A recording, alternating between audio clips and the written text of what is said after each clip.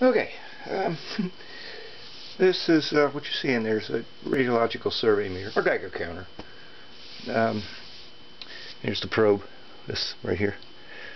I just had a PET scan, a process where they inject you with radiation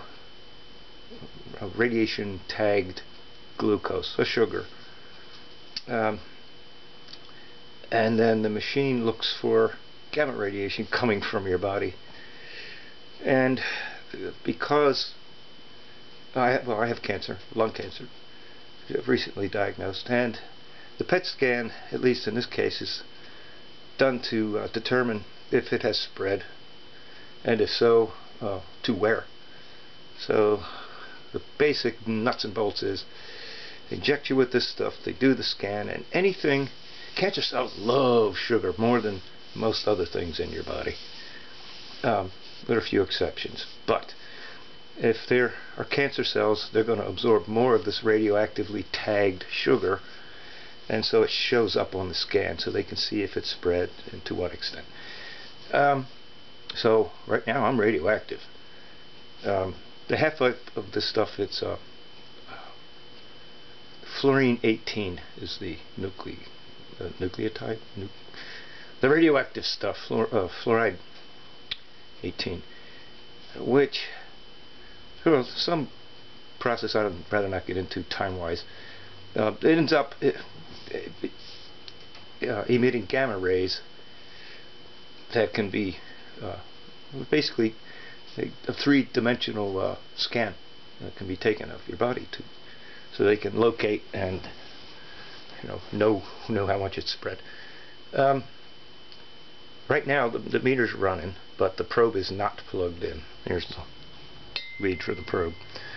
As soon as I plug that in, it's going to peg the needle. This thing has three ranges. There's times 1, times 10, and times 100. Times 1 is the most sensitive, and times 100 is the least sensitive. If I'm even in the room, it drives this thing nuts.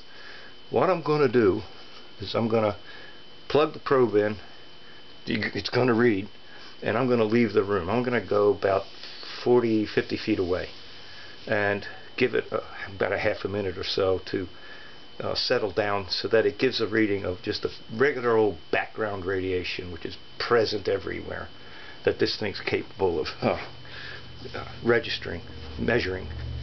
So I'm going to do that, plug this in, and hightail it out of here. And I got a little timer here, so 30 seconds, I'll be right back. But I'll approach it slowly so you can see what happens here. Here we go. Contact.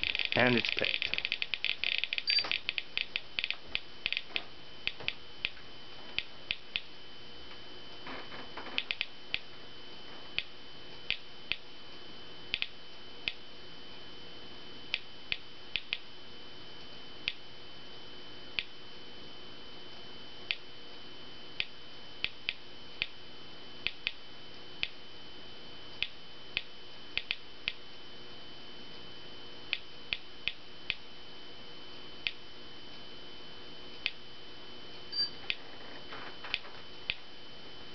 Okay, 30 seconds later. Right now,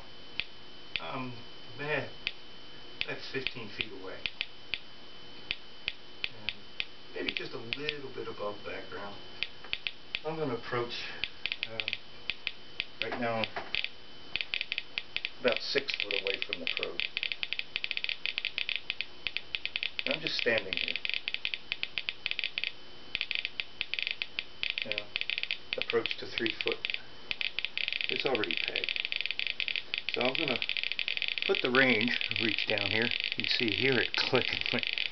Set it to 100 and back away a little bit. Let the needle settle down a little bit. The gauge.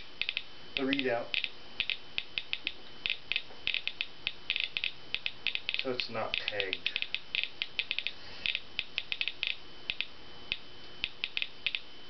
I think that should about do it. Now I'm going to approach. I'm just going to walk on up to it. So I'm standing over it. I'm right here.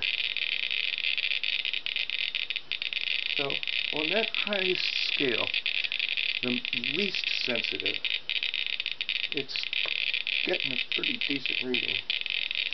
I'm going to sit down here. Ugh.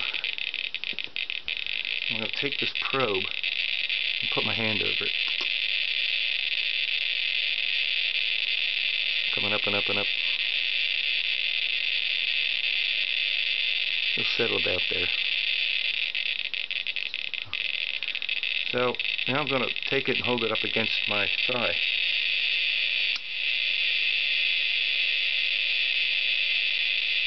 And the clicking is so many of them, it sounds like white noise.